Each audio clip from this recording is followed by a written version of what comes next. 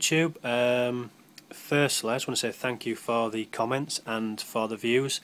I'll be honest, I didn't realise I was getting that much interest, and I've been away, so my apologies for the delay. But without further ado, this video is going to talk about water flow in the tank and why it's important. And firstly, what you've got to remember is that these species have come from the ocean, and as you know, the ocean's constantly flowing with strong currents and waves and storms and one thing or another. So they've got a constant flow of water that's shifting massive amounts of the ocean about, and we've got to try and really recreate as much as a similar environment that they do find in the ocean, and there's reasons for that. So the main reasons for having decent water flow, the first one, it oxygenates your aquarium, it feeds oxygen around your tank. Second of all, it will feed all your corals, because as the water flows around, the microorganisms will obviously brush past your corals and they will catch that, and that's how they eat and they feed. It provides a good strong current for your fish, so it'll keep them healthy, 'cause it keeps them swimming against the current. It will stop you having build-ups of any dead spots. A dead spot in the aquarium is an area where sort of waste food and waste from your fish will sort of build up, because it's not getting any water movement to sort of collect it and feed it round into your filter system. So if you've got a couple of those building up, they will break down and eventually turn into ammonia, and which is obviously harmful for your tank. So generally speaking, water flow is very important, and it will also prevent you from constantly cleaning your tank, from cleaning your glass. If you've got good water flow, the natural movement of the water will clean away bits of algae, it'll clean away dead bits of food, and it'll send it straight back into your filter system, so you've got a much healthier and cleaner aquarium. So all that said, basically the best way to get better water flow is to introduce some Powerheads. Now the Powerheads I bought two. They are the Corallia Nano Powerheads that I'll show you in a few minutes, and I'll show you where I've put them in my aquarium. So if you bear with me, I'll just set the lid off and I'll show you where I've positioned mine and explain why and how you can buy and where you can buy these from.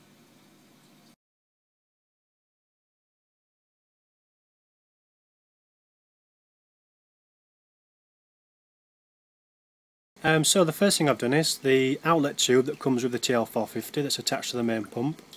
I have turned that to face the surface of the water. I've done that for a couple of reasons. One, it allows more oxygen to get into your tank. You can see the little bubbles there that are being produced as that surface water is being broken. Second of all, it provides sort of like a natural current at the top of the water, similar to what a wave would do. And as you can see there, it's moving the corals, which is a good sign, and you can see a couple of bubbles that are going in.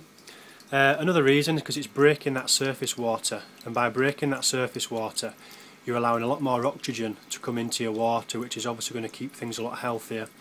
And at the same time, by breaking that surface water, it allows gases from your aquarium to be released, which keeps your pH balanced.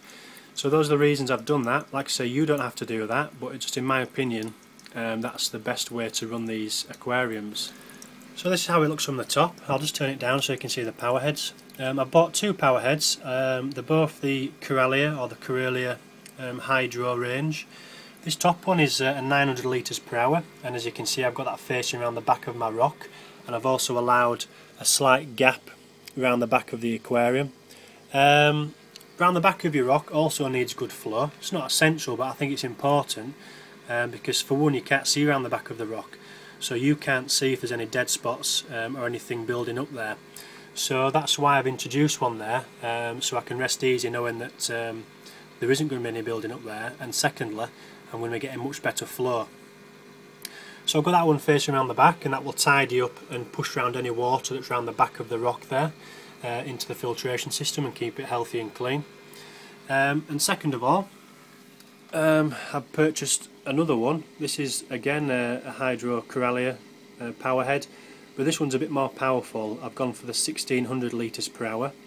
and that pushes the water against the corner of this aquarium in the middle and then flows it round the front and round the middle section of the tank. So when they're all up and running, you're getting the water from the top that's breaking the surface water, and the flow is going round the top, and you can see straight away it starts moving the corals and clashes down here and comes round here slightly. That second power head in the corner there blasts out through that rock, hits the middle section of the tank and then creates more flow in the middle. And then on top of that I've got the power head, you can just see there, that also goes around the back of the rock and keeps all them areas moving efficiently. So I'll just drop the lid down, a few more words, and then that'll be it. Just briefly, what I forgot to mention, obviously you want to keep it as tidy as possible. What I've done is I've unscrewed this here, and what I've done is I've fed the wires under there, and they go right back to the back of the tank. Really quick and easy to do. You know, it'll take you a few minutes. It's just a bit of a maintenance tip. Unscrew that and just fit them through, and you've got it nice and tidy. So that's pretty much it about the water flow and the power heads. Like I say, there's so much more information online if you want to research it, but that should give you a basic guide. They're really easy to install. They come with a magnetic and a suction pad that works through the glass and through the plastic. Just be careful when you are installing them, because the magnets are quite powerful. You don't want to break your glass when the magnets come together.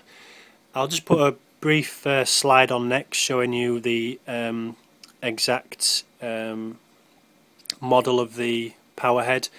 The reason why I use the Coralia ones is because they're specially designed for nano tanks, because of the smallest you can buy.